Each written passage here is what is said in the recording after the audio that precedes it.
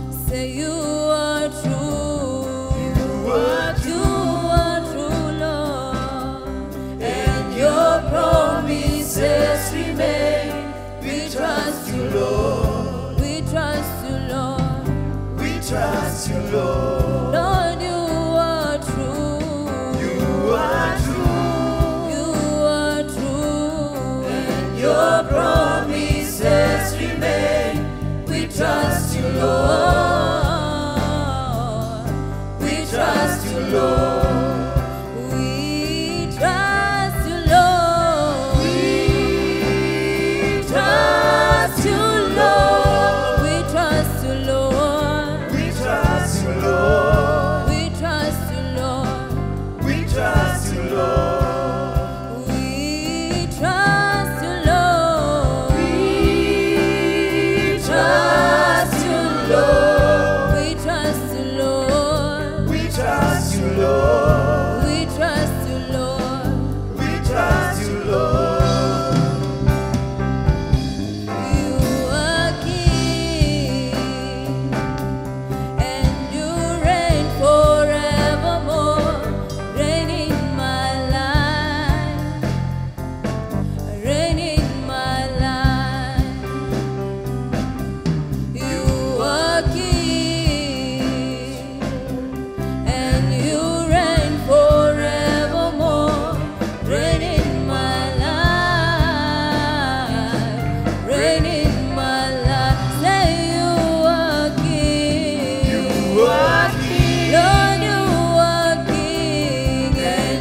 reign forevermore.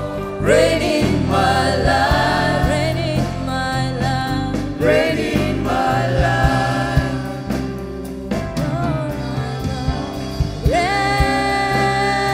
in my life. Reign in my life. Reign in my life. Reign in my life. Reign in my life. Reign in my life, Lord. Reign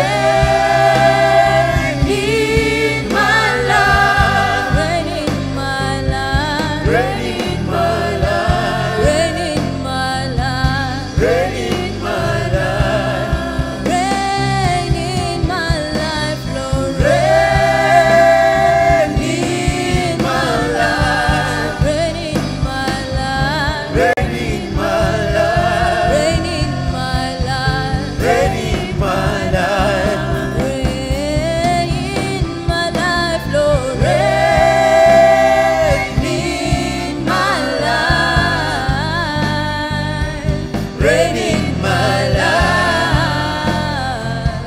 Reign in my life. We need you, Lord. We need you, Lord. We need you, Lord. We need you, Lord. We need this presence, Jehovah. We need you, Lord. We thank you, there's none like you, Jehovah, King of glory.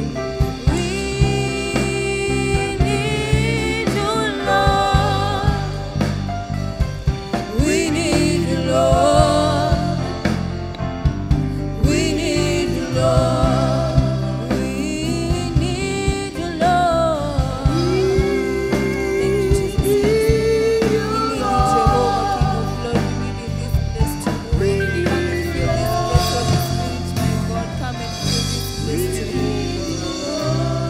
We need you, Lord. We need you, Lord. We need you, Lord. We need you, Lord. We need you, Lord. We need you, Lord. Thank you, Jehovah, King of glory. Fill this place, Jehovah. Holy Spirit, fill this place, my God. We ask you to come and fill this place, Jehovah, my God. Sanctify us, Jehovah, my God, my Father. As you start this service, Jehovah, my God. May your presence, my God, fill each and every corner of this sanctuary, Jehovah, my God. Bless each one of us, Jehovah, my Father. We thank you, Jehovah, King of glory. There's none like you, Jehovah, King of glory, my Father. We thank you, Jehovah. We can't thank you enough, Jehovah, King of glory. In Jesus' name. We need you, Lord. We need you, Lord. We need you,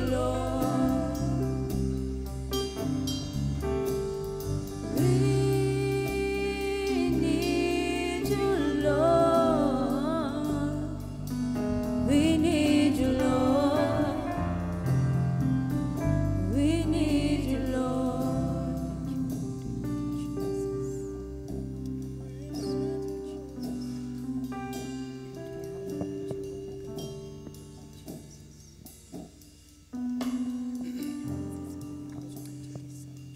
As we still cry, we need him. Just take time and tell him we need him every day in our lives, every day in everything that we do.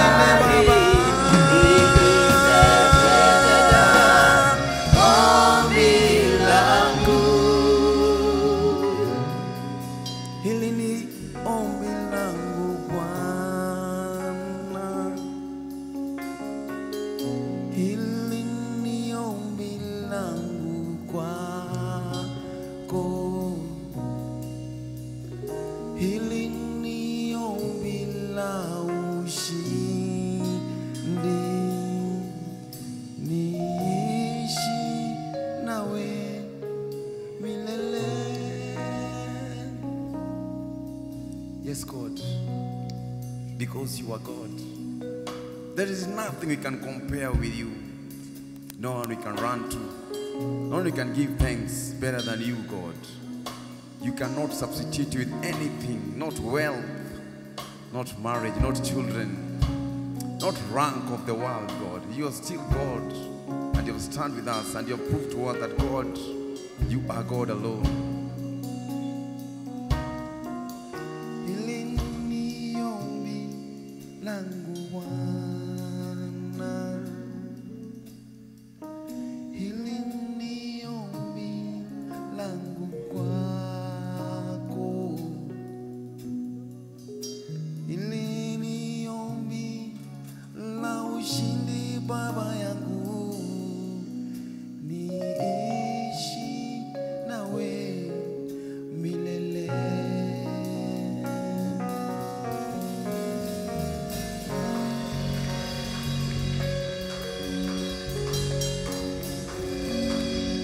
Hallelujah. And that's our declaration this evening, that Lord, you come and take care of us. Bwana tulinde. Tunakushukuru na tunainua jina lako jioni hii ya leo. Na katika jina la Yesu tumeabudu na kuamini. Amen. Mpe Bwana shangwe na vigelegele.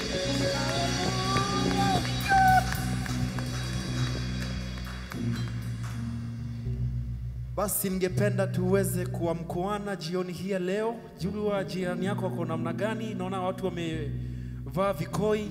Tunataka kuingia katika wakati wa kuabudu Bwana na kumsifu katika nyimbo za sifa. Basi mwambie jirani, tafadhali, huu si wakati wa baridi jamani. Tafadhali geukia jirani, mwambie tafadhali jirani, ni wakati wa kumsifu Bwana. Haya, twende basi. Yu hai Jehova, yu hai milele, mataifa tumsifu Yesu. Yu hai Jehova, yu hai milele, mataifa tumsifu. All the nations need to praise the Lord. Yu hai Jehova,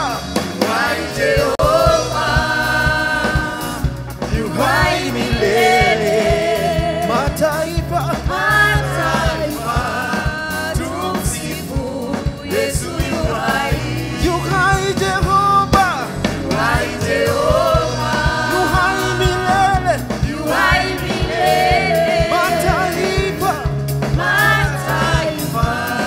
tumsifu Yesu. Yu hai Jehova, yu hai milele, mataifa tumsifu Yesu. Yu hai Jehova, hai milele, mataifa tumsifu. Nani anaamini na mimi? Hai Jehova, yu hai milele, mataifa tumsifu Yesu. Yu hai Jehova, yu hai milele, mataifa tumsifu Yesu. Na yu hai Jehova, yu hai milele, mataifa tumsifu Yesu. Alive is Jehovah, forever is alive. All nations praise him, hallelujah. Jesus is alive. Alive is Jehovah, forever is alive. All nations praise him, hallelujah. Jesus is alive. Jehovah, Arise, Jehovah. forever, Forever is Allah. all nations praise him. All nations praise him. Hallelujah. Jesus is Allah. Forever, hallelujah, alive Jehovah. Yes, he's alive. Forever is Allah. All nations praise him. All nations praise him. Hallelujah. Jesus is Alive, alive, alive. Alive, Jehovah. I'm here to declare Forever is that Allah. he reigns forever. All nations praise All him. nations. Hallelujah. Jesus is Alive, alive, alive. Alive, Jehovah. Forever. Forever is Allah. All nations praise him. All nations praise him. Hallelujah. Jesus is Allah. Bwana, Bwana, Bwana, wapi shangwe na vigelegele Bwana, imba Bwana, Bwana, yeye ni Bwana, Bwana, Bwana, Bwana, Bwana, hey. Bwana, Bwana, Bwana, Bwana, Bwana, Bwana, yeye ni Bwana, Bwana, muite Yesu, yeye ni Yesu, yeye ni Yesu, yeye ni Yesu, yeye ni mfalme, mfalme. He's the King of Kings. Mfalme, mfalme, mfalme, mfalme, mfalme. Yeye ni mfalme, mfalme. Yeye mponyaji, mponyaji, mponyaji. Yeye mponyaji, yeye anaweza. Yeye ni Jehova, yeye ni Jehova, Jehova, yeye Jehova, yeye ni Bwana, yeye ni Bwana, yeye ni Bwana.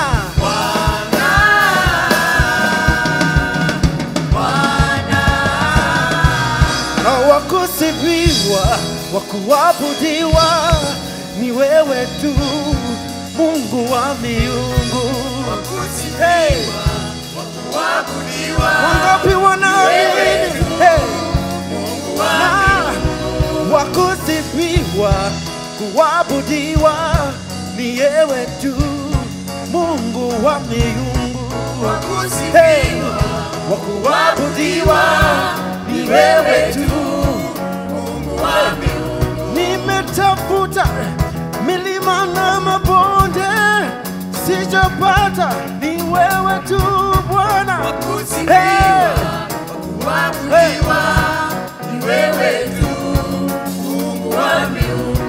Tumezunguka kila pahali, hakuna mwingine wa kuabudiwa. Hey. Hey. Hey. Ni wewe tu Bwana.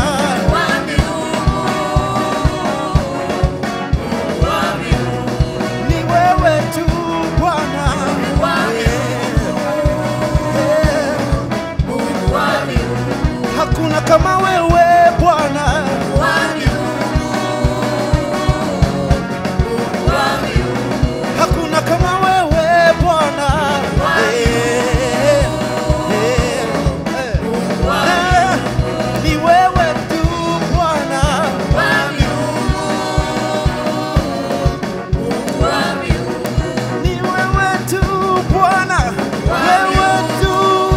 Wapi shangwe na vigelegele?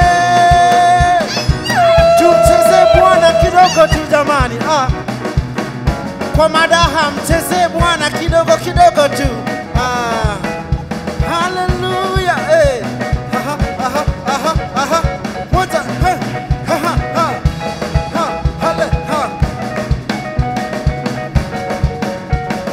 Wapi makofi ya juu?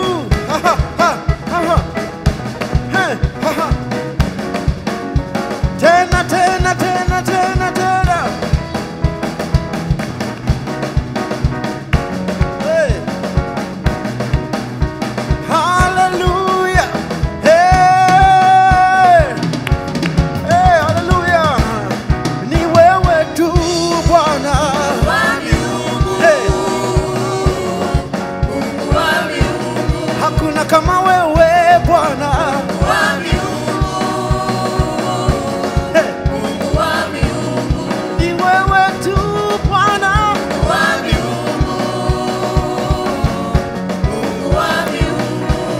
Kama wewe hakuna.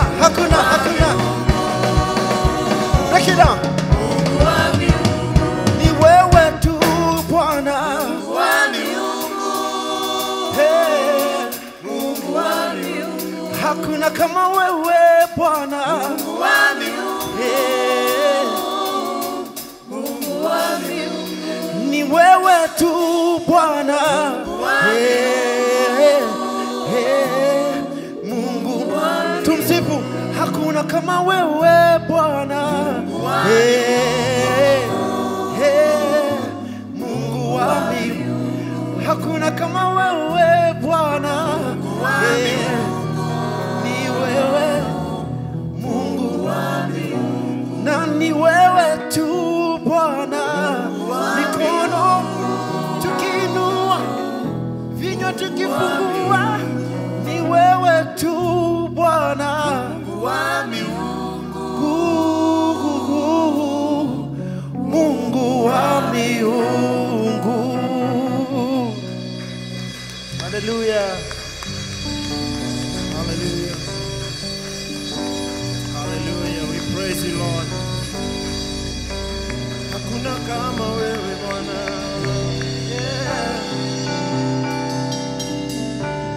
Just want to lift up his name, saying Hosanna in the highest. Hallelujah. And at this moment, I just want us to focus on him. Let us just call upon his name. Let us just lift up our hands and say, Hosanna, there is none like you.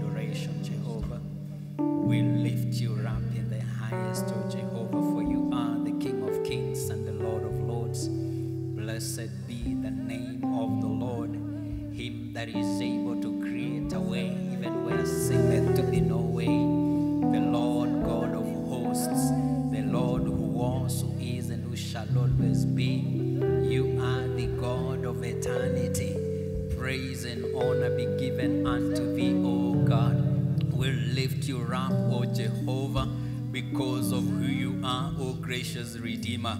Even as we declare, great I am, that you may reign in this place, O Jehovah. May every power, Jehovah Father, be brought subject to your authority. We pray, Jehovah Father, that you take control of the spiritual realm around this place, Jehovah. May you rule over Jericho and its environs, O God. May the air above, O Jehovah Father, be filled by thy presence. May this sanctuary, O Jehovah God, be filled by thy presence. May our lives, O great I am, be filled by thy presence. We exalt thee in the highest, O God, for you alone are worthy. You alone deserves all the adoration. You alone deserves all the worship, O God. None is to be praised except thee, Jehovah. When we remember how you've acted in our favor, Jehovah Father, that even when life becomes too tough, O God, you create a way for us, O Jehovah. When things do not make meaning, Lord, you bring meaning into them, Jehovah. When our lives are full of hopelessness, O God, you are our source of hope, Jehovah. When we are too weak to stand, you are that pillar that we can lean upon. And that is why we say, oh Daddy, that your name deserves to be glorified. Your name deserves to be exalted. Because indeed, besides thee, there is none, O Jehovah Father. Blessed be the name of the Lord. We worship and honor you, O God. We thank you, Lord God Almighty, that you are here together with us, just to listen to the cry of our hearts, to respond to our desperation. That, Lord, you accept us even in our weaknesses. May you cleanse our being, O God. Anything that would bar us from experiencing your presence, anything that would bar us from hearing your voice, we pray, Jehovah Father, that you may cleanse us, oh God. Can't just do a major surgery in our lives, oh God. Just conduct a major surgery in our minds, oh God. We want to leave this place a different people. We desire to be ministered to by you, oh God. We desire to be corrected. We desire to be rebuked. We desire to be encouraged, oh gracious Lord. We are just like clay in a potter's hand, waiting that you may mold us, oh God, to the shape that you desire, the shape that is best for us, oh God. We might have our own thinking, we might have our own expectation, but Lord, we pray that your will take preeminence, oh God, that your will is going to prevail upon our lives, Jehovah Father.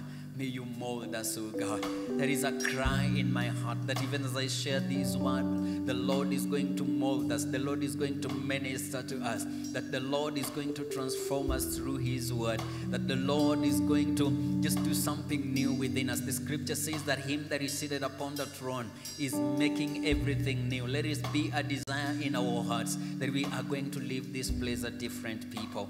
That we honor and we glorify you. Because indeed you are loving and caring. Thank you, Jesus Christ. As I minister your word, I pray that you may use me as your vessel, O Lord.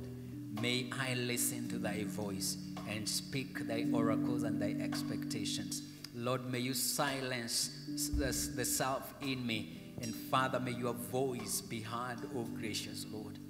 Blessed be your name, even as we ask for thy concentration and understanding. And this is our prayer in Jesus' name. Amen. Let's just give a mighty clap to the living God. He is such a wonderful Savior. Can I hear a shout in the presence of the Lord? Yes, he is a great King. He is alive. He is alive. He is there to continue ministering and operating in our lives. And may every glory be given back to him. Praise the Lord. Bwana Yesu asifiwe. Praise the Lord. I can't hear you. Praise Jesus. Are you happy to be here today? It's been a while bana, eh?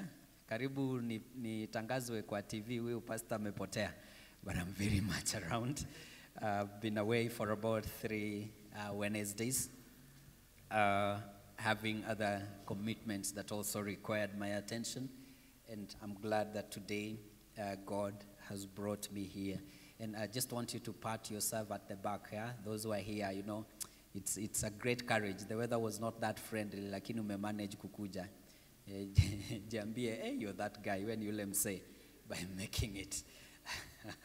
Making it today. And those who are watching on our social media platforms, we equally appreciate you. By the way, pia we ulinunua bundles ndio uweze kuwatch. Hiyo pia ni effort. God akubariki sana, and I believe that you won't regret having spent your money on that. And you can do as a favor of just sharing that link with many, many other people who were not able to make it to be with us here physically. Just share with as many people as you can. Even those of us who are here physically, you can just share these out with your friends, that they also be partakers of the wonderful moment that we're going to have here. I'm going to read from Psalm 28. Psalm 28, and I would read verse 1, and then there are many other texts that I would be quoting as we move forward. But for now, allow me to read Psalm 28 and verse 1. Psalm 28, verse 1. It says, "Unto you will I cry, O Lord my rock.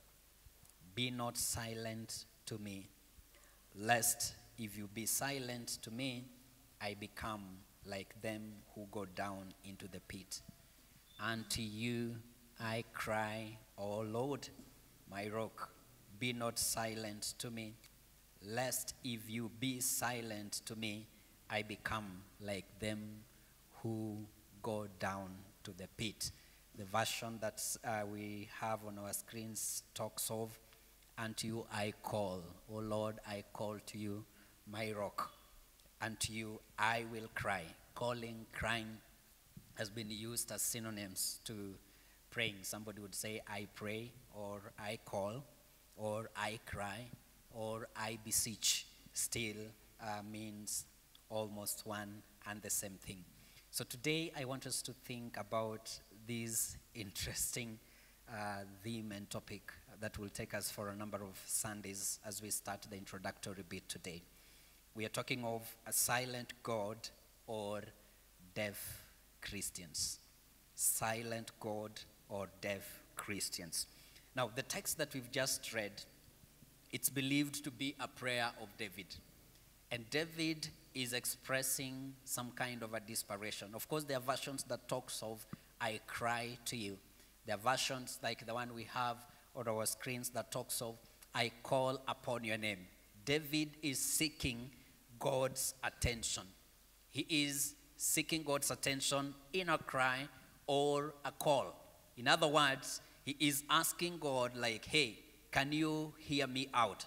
And one of his plea is that this God that he refers to, his rock, may not be silent to him. Do not be silent to him. If I love these other versions that also talks of, "Do not be deaf to me." A deaf person is somebody who lacks the ability to hear. But in this sense, when David was telling God not to be deaf to him, he really didn't apply that God lacks the ability to hear, but that God may listen to that which he says and be able to respond to his cry. And he's saying that if God remains silent, then it implies that he's going to find himself down in the pit. In other words, this voice of God, God speaking and responding to the cry of David, was very important, because to David, this determines how strong he is going to stand. That if God remains silent, then David is going to be drowned into the pit. So his rescue, his salvation was dependent on the Lord speaking.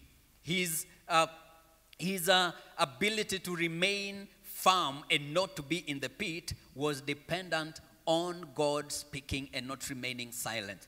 Now, when we talk of the word silent, the English meaning simply means being quiet, not speaking. The way you are silent. and in most cases in our days of schooling, would always be asked to remain silent. In other words, don't speak. Be quiet. That is the English meaning of silent. But then, when we continue reading the scriptures, there are other aspects, or even in our day-to-day use of this silent, sometimes we use the word silent to mean to ignore. Yeah? If you say that somebody is silent, sometimes you imply that this person is ignoring you. Do not be silent. Do not ignore. Let's read Isaiah chapter 64 and verse 12 and see the aspect of silence bringing an understanding of ignore. When somebody says Isaiah chapter 64 and verse 12, when somebody says that you are silent, this person could mean that you ignore. Nilimwambia and he was just silent. Yeah? This person could imply that you are ignoring. Lord, after all this, will you restrain yourself? Will you keep silent and afflict severely? If you just read it from the top, the Israelites had just complained to the Lord about the destruction that has faced the city of Jerusalem and many other kinds of challenges, the troubles, the sufferings that they were going through. And at this point, they are now asking God that after all these things have happened, will you still restrain yourself? Will you remain silent? Now that you've seen all this suffering, now that you've seen the destruction of Jerusalem, now that you've seen how we are under oppression, are you just going to ignore this? Are you just going to restrain yourself from helping? As in, unaona na ni kama hauoni. In my community, there is a phrase or a proverb that we use mostly to imply something that does not create any impact. Tunasema ya kwamba kuchezea mbuzi gitaa. Auwe kodito chalma na migone DL guitar. Na kuongelesha na ni kama nachezea mbuzi gitaa. If you play a guitar to a mbuzi, however much that music would be nice, mbuzi itaendelea kukula. It will not feel anything. It will not feel the vibe, the nice music that you bring out. So the word silence has also been used, especially in the context of this text, to mean to ignore. So the Israelites felt that as much as God had already seen their suffering, they've even spoken to God about their pain. And they are now challenging God by asking, are you still going to remain silent after seeing this? Meaning, are you still going to ignore? Because you can't say that you do not know. You know all things. We have spoken to you about them. Are you still going to ignore? So silence can as well be used to mean ignore. The other aspect of silence, and in most cases when it's used, it could imply not acting. Not acting. If somebody does not act on an issue, then you talk that you can use the word silence. Isaiah 42 and verse 14.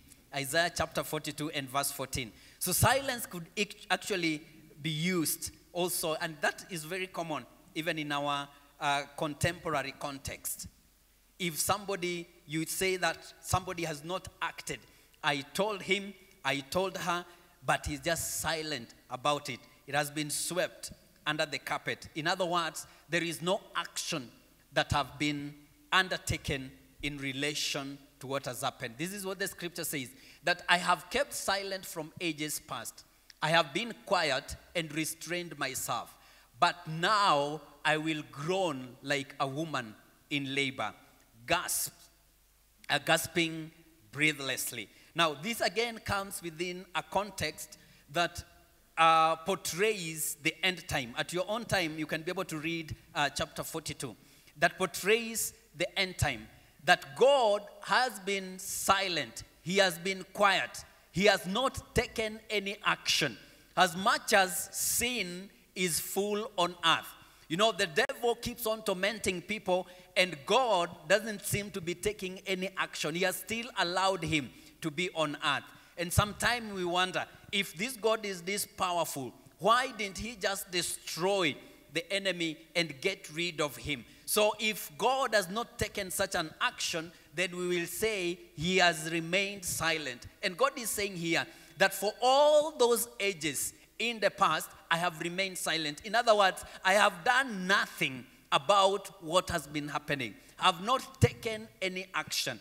But a time has now come that I will groan like a woman in labor, referring now to a point that he's now going to take action, and he's going to take this action in a manner that the impact would indeed be felt. So when we are using the word silence, it could come in those three perspectives. Either this person is not speaking, this person is just quiet, or this person is ignoring something that needs his or her attention, or this person is completely not acting, not taking any action. Maybe he has seen, he has acknowledged that it is happening, but he is doing nothing about the same. So we are in a situation having that understanding of silence and also having the understanding of the nature of God. Because we are talking about a God that is all-powerful. We are talking about a God that is all-knowing. We are talking about this God that is everywhere at all times. Could it be possible that such a God can remain quiet? Could it be possible that that God can be able to ignore? Can it be possible that this God might not take any action on the basis of things that are happening? It is unlikely, because how can an all-powerful God fail to act? How can an all-powerful God fail to act? If silence means not acting, and then the nature of God is that he is all-powerful, then how can this God that is all-powerful fail to act? Because when we say he is silent, we could be implying that he's not acting. I've never seen anyone that is in power and that possesses full power failing to act, because their presence alone will show some action. Right now that I'm speaking to you, if at all my bishops comes here, you will just know that there is someone that has arrived. Yes? Because he has power. He has authority. If the president gets into this compound, you will just know that there is something that is happening around Jericho. In fact, it would pull crowds. Yet, these people have limited powers. What of someone like God that has all power? That he is not under any kind of a limitation? Then how can we explain that God may fail to act? That is something that is so unlikely. How can an all-knowing God ignore? Ata ignore aje, yet he knows everything. David says that even if he hides beneath the earth, God is still going to see him. How can he ignore? Ati anajifanya aoni. How can that happen? Yet he is all-knowing. How can he be quiet on his own creation? You know, God invested time. He invested great designs about his creation. Will he just choose to remain silent, like he's not speaking to them? He's just quiet on them. Ati Mungu amefura, kwani alituumbia nini? Hatukumwambia tuumbe. How can he just create us and then akatai kutuongelesha? Si angewacha kutuumba basi? You know, it does not really make sense that God can take time to create all of us. And the Bible says that he numbers our hair. He knows, ukinyolewa, amejua hiyo ni number 351 ndio imeanguka. He knows that. So God spends his time to design you in a unique way, such that your fingerprint does not have any copy in the entire world. And then, akufurie, akose kukuongelesha. Could this God really be serious with life? I don't think that he can go through all that. And, you know, he had the choice of not creating us. Creating the universe, all the things that we are able to see. And then all of a sudden ati amefura, anafuria nani? Si angeacha kutuumba basi. It is not likely that a God that created the entire universe would keep quiet on his own creation. It is so unlikely that a God who is all-knowing will ignore his people. It is so unlikely that a God who is all powerful will fail to act. In our training, there is a period that we call the intertestamental period. This is the period between the Old Testament and the New Testament. What is the last book of the Old Testament? Ati nani? Malachi, nasikia wengine wanasema Zechariah. Ni gani? And the first book in the New Testament? Matthew. Now, between Malachi and Matthew, it's believed that that period is approximated to have taken about 400 years. Between Malachi and Matthew. That is between the Old and the New Testament. It is estimated that that period could have taken about 400 years. And this period in the theological cycles, we call it a period when God was silent. That there was nothing going on. Hii haiko kwa Bible, usianze kutafuta ni kitabu gani imesema hivyo. Yeah? This we get in extra biblical literature, as in vitabu ambavyo haviko kwa Biblia or historical books that tells us about that time. That God was silent. In other words, he was not as outspoken as we see in the Old Testament. That you will just be somewhere and then all of a sudden, bush, imeshika moto lakini haichomeki. Like you'll just be somewhere, Abraham just minding his own business with these people, and then God appears. Hey, ebu toka, uende kwa a place that I'm going to tell you. That Noah is just relaxing and taking his time, enjoying himself, and ambiwa, hey, my friend, ebu enda utengeneze, Noah aliambiwa tengeneze nini?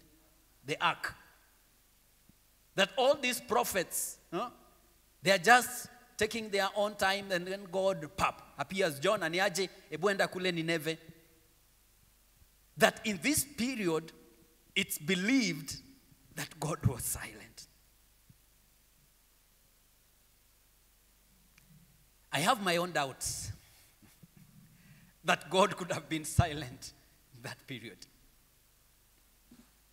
If he was silent, how then does it come that after these 400 years that is estimated, I might not be sure, I might not doubt that or what, but how come that now after this period, then Jesus comes in. It's now about his birth. He's now looking for Mary and the angel speaking to him. Do you want to tell me that all this period, God was not doing anything that relates to the salvation of humanity? I highly doubt. Because his main intention, even as you start from the book of Genesis, is to save humanity. And retreating, getting back to plan and actualize whatever is taking place, it does not equal silence. Because we say that silence could mean ignoring. If God was ignoring, then why did Jesus come for the salvation of humanity? To me, he was doing something about humanity. If at all he ignored, then it simply implies that the suffering and the sinfulness of humanity was no longer his concern.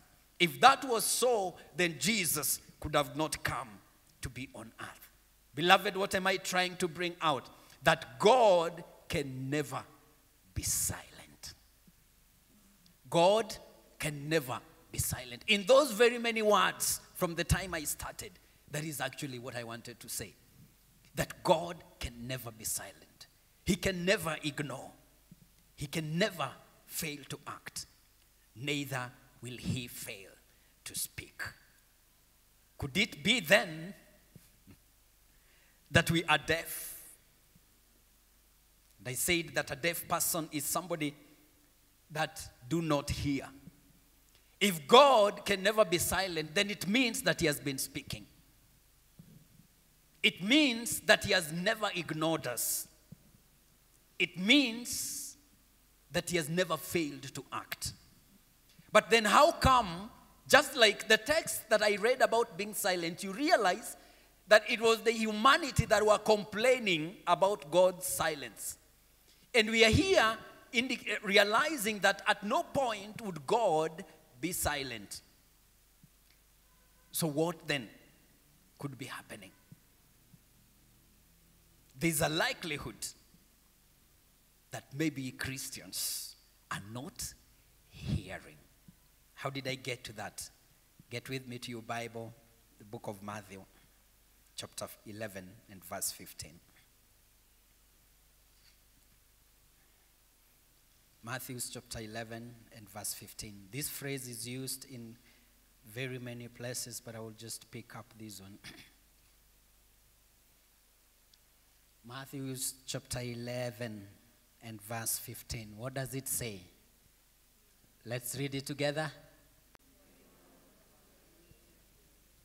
Anyone who has ears, I almost said ears. Anyone who has ears, let him. Now, at that point, if you read the entire story, Jesus was talking to his disciples about John the Baptist. Because they asked that it was said that, that Elijah would come back.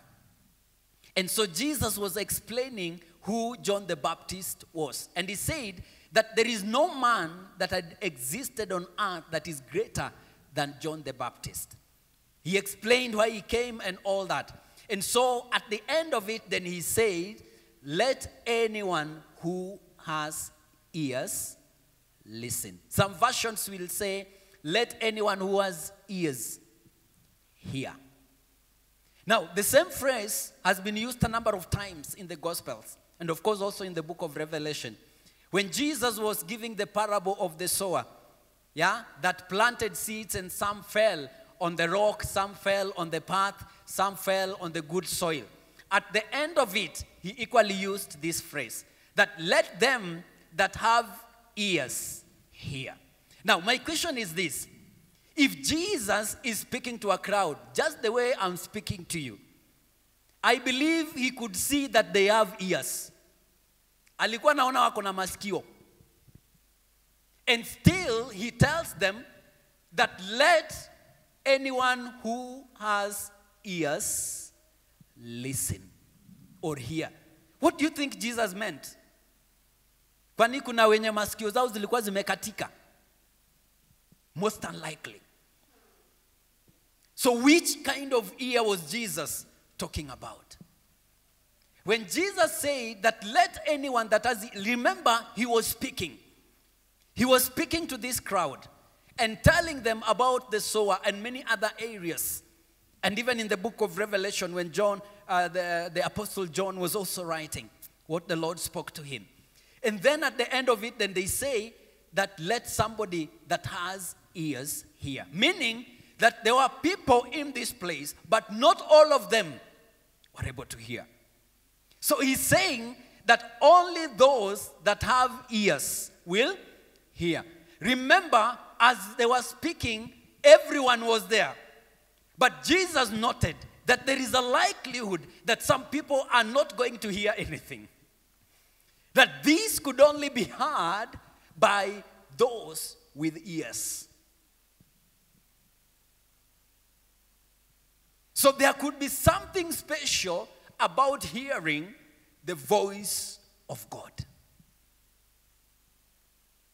There could be a special ear that you require to hear the voice of God. So there is a likelihood that God could speak, that God could shout, but not everyone is going to hear that voice. Because it's only them that have the ears that will hear.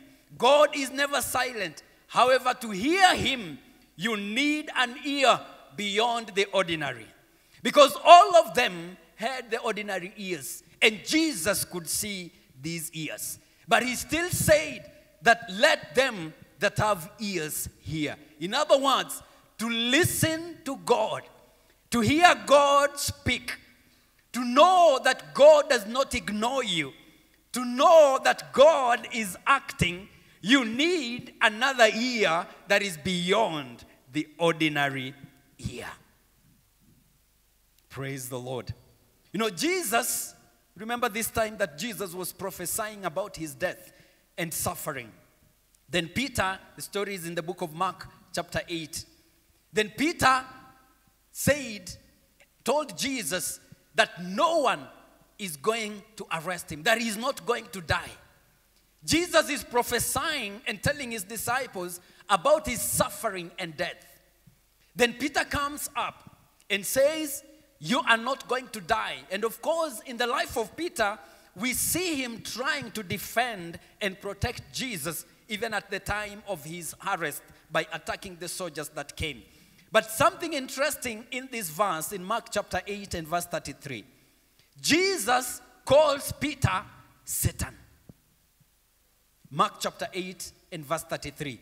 Jesus calls Peter Satan.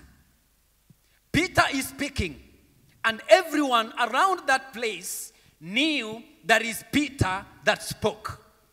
The Bible says that, but turning around and looking unto his disciples, he rebuked Peter and said, get behind me, Satan, because you are not thinking about God's concern, but man's. Everyone saw Peter speaking. Everyone heard Peter speaking. But Jesus did not hear Peter. Who did he hear? He heard Satan speaking. And therefore, he did not tell Peter to get behind him. He told Satan to get behind him. You need an extraordinary ear, an extraordinary eye to see and to hear the voice of God. Because to these disciples, it was Peter that spoke. But to Jesus, that had a different ear, did not hear Peter. He heard Satan speaking. And so there is a likelihood that God, being a spiritual being, could be speaking to us, could be shouting. But because we do not have that extraordinary ear to get to hear that which God says, we feel that he's silent. We feel that he's ignoring us. We feel that he's not acting, and we feel that he is quiet. Beloved, with this series, by the time we are through, you will be surprised how much and how consistently God has been speaking. Only that we've not been listening. Or rather, only that we've been deaf. God has been consistently and persistently speaking. But because we do not hear, for hearing is only meant for those who have ears, then we fail to listen. I want us to end there for today. And next Wednesday, I will be pushing it further on helping us understand then, how does this God speak? Such that it only requires a special ear for us to hear. I just want us to rise on our feet.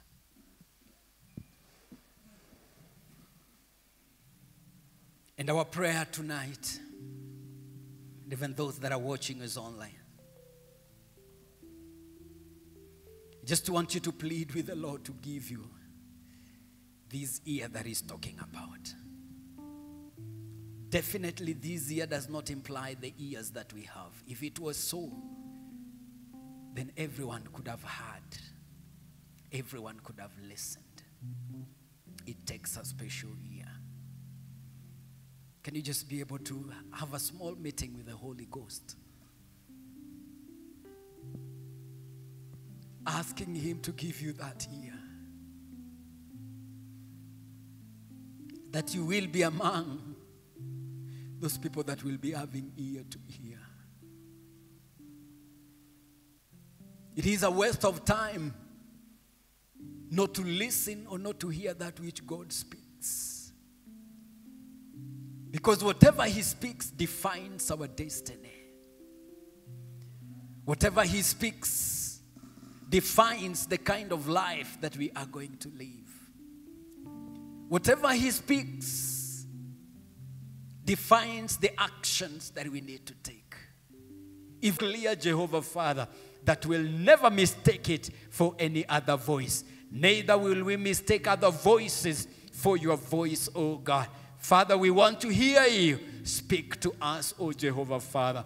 Lord God Almighty, we do not want to miss it out. We do not want to miss it out, oh Lord. We know that it is in your good intention always that we hear you. You are always there, Lord, giving us direction, giving us instructions. May you minister to each and every one of us, Lord. Thank you, gracious Savior.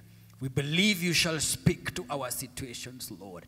You shall speak to our lives. The areas, Lord, that we are so confused. We do not know which direction to take. Father, you've been speaking, and we shall only learn to get that here, so that you heal our being deaf, that we can be able to hear you. Father, we bless and we honor your holy name. Thank you, Jesus Christ. May you minister to your people, Lord, in areas of sicknesses, oh gracious Savior.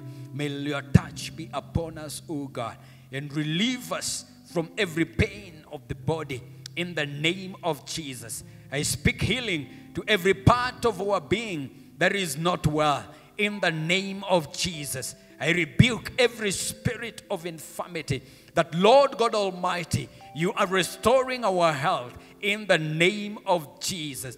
That anything that has been sent to us by the evil one to torment us, to take away our peace, we recover that which belongs to us in the name of Jesus. Gracious Lord, may you give us victory in every area of battle. May you give us a deep desire for you to be in your presence, that we shall never tire, oh God, in the mighty name of Jesus. Thank you, gracious Savior, for every need that is represented here.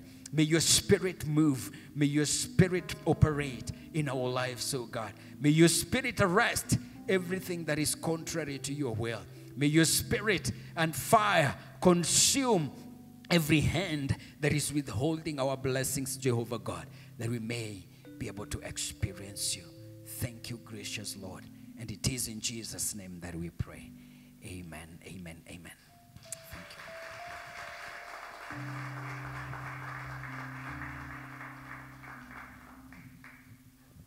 Another round of applause.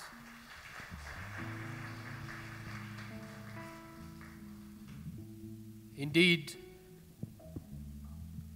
the Holy Spirit of God has used our vicar in a very mighty way.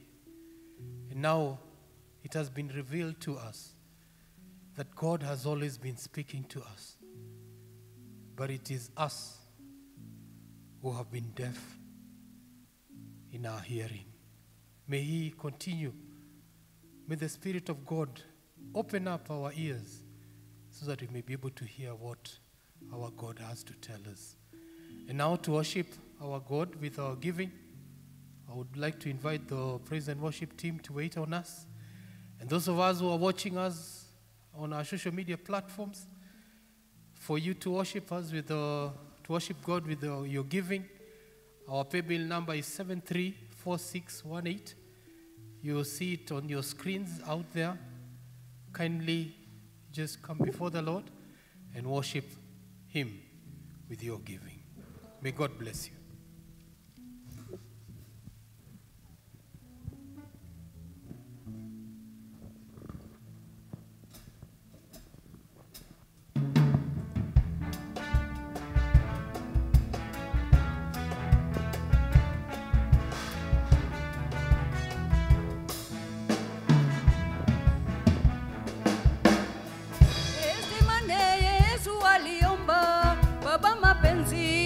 Yatimizwe ndugu kwa ajili yako na yangu, kampa nguvu akashinda.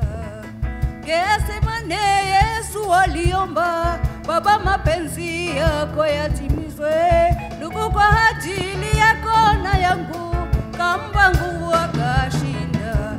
Nawe omba, omba, utafute uso wa Bwana aonaye kwa siri, atakujibu kwa wazi. Nawe omba, omba, utafute uso wa Bwana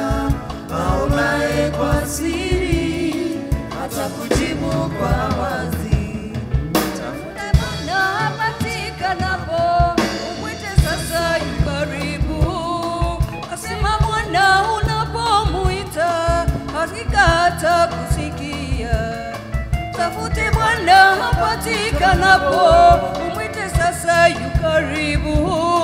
Asema Bwana unapomuita, hakika atakusikia. Nawe Omba, utafute uso wa Bwana, aonaye kwa siri, atakujibu kwa wazi. nawe Omba, utafute uso wa Bwana, aonaye kwa siri, atakujibu kwa wazi. omba usije ukaingia majaribuni ndugu, usimame mkamilifu mbele za Bwana daima.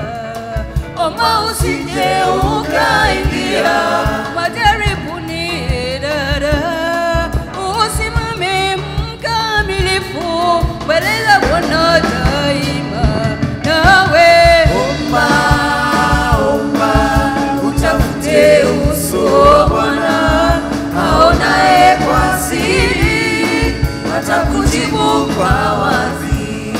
zidi kuomba Omba, na kutafute uso wa Bwana, aonaye kwa siri, atakujibu kwa wazi. nawe Omba, utafute uso wa Bwana, aonaye kwa siri, atakujibu kwa wazi.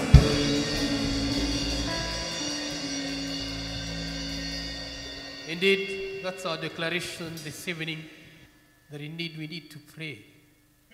Because God who sees in the secret will answer you in the open. I want to invite our vicar to give us the final prayers and announcements, and even the benediction as well. May God continue blessing you.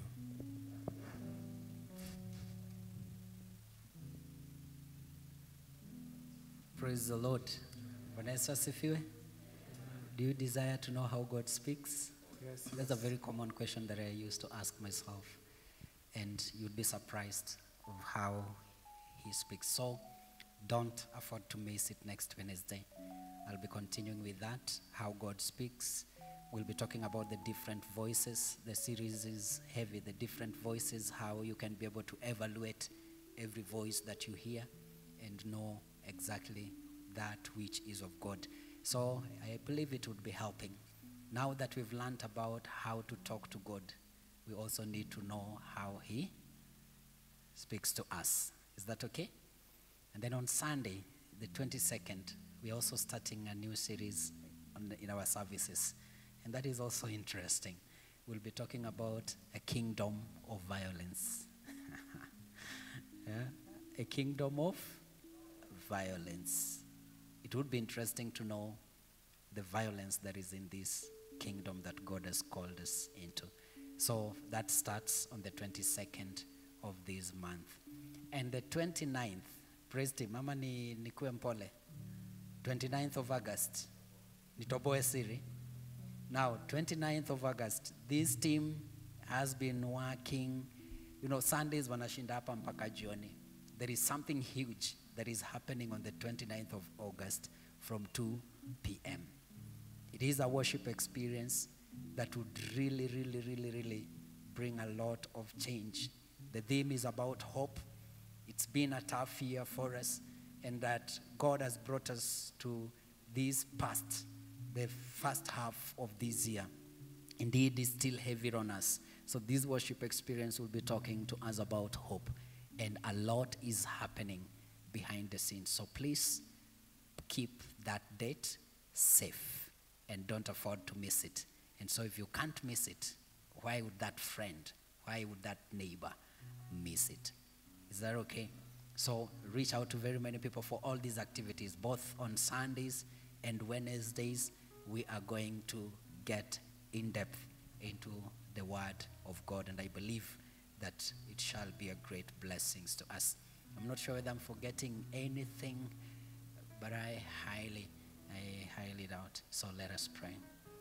Almighty and everlasting Father, we thank you that you gave us the strength and the grace to be here this evening. for a moment of worship, prayer, and also just to break your word. And indeed, Jehovah Father, we are looking forward just to get to know how we can be able to hear you and also how you speak. Probably, Lord, that has not been so much clear to us. We are desperate to hear you, O God. Father in heaven, we pray, Jehovah Father, thanking you for this offertory that your people has given. This is just but a portion of the many blessings that you've put for us. Father, we pray that you may receive it as an honor, O God, even as it is used for your work in this church.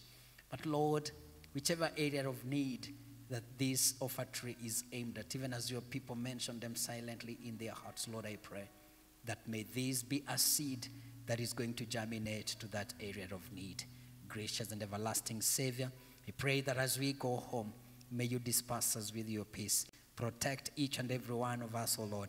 And the presence that we felt in this place, let it accompany us to our homes. That gracious Savior, it would neutralize and destroy every works of the enemy. May we experience your greatness and your goodness in our homes. And now I pray that the peace of God, which surpasses man's understanding, keep your souls and your minds in the knowledge and love of God the Father and of his Son, Jesus Christ our Lord. And the blessings of God Almighty, Father, Son, and the Holy Spirit to be with you and remain among you always. Amen. Beloved of the Lord, as you go in peace to love and to serve the Lord. In the name of Christ. Amen. Amen. Hope to see you on Sunday and also next Wednesday. Thank you.